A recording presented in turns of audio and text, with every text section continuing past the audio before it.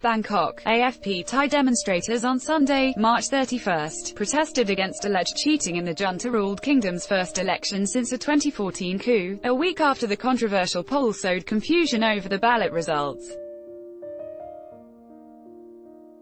A military-backed party and its main rival, led by a self-exiled billionaire, have both claimed the right to lead the government, as inconsistent tallies released by the Election Commission have raised suspicion among voters. The junta-aligned Phalang Pracharat party clinched the popular vote, but its rival Pheu Thai, linked to former Premier Thaksin Shinawatra, has formed a coalition claiming a majority of seats in the lower house.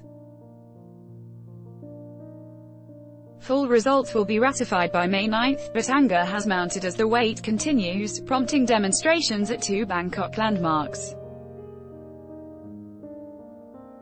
A small but spirited group gathered near the tourist hotspot Erawan Shrine holding a banner that read, "Cheating election," and "People want to vote." It featured the face of 2014 coup leader Prayut Chan-o-cha, who is standing as the prime ministerial candidate for Phalang Pracharat.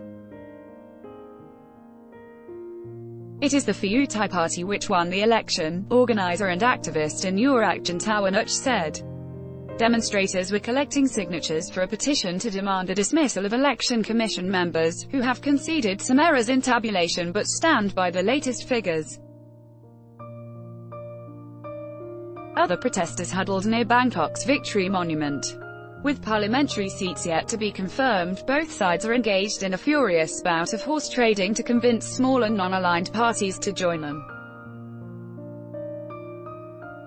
But the overall math favors the junta under rules it wrote. The Senate, or upper house, will be made up of 250 military-appointed members who get to cast votes for Prime Minister. That means the anti-junta parties need 376 lawmakers, more than half the seats, in the lower house to override that advantage and pick their own candidate.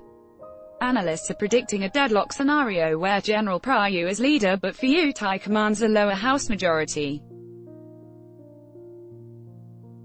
Parties affiliated with billionaire ex-Premier Thaksin have won every election since 2001, but this election saw new faces emerge in Thailand's fractious political landscape. Millennial-oriented newcomer Future Forward finished third in the popular vote and has joined the coalition with Pheu Thai.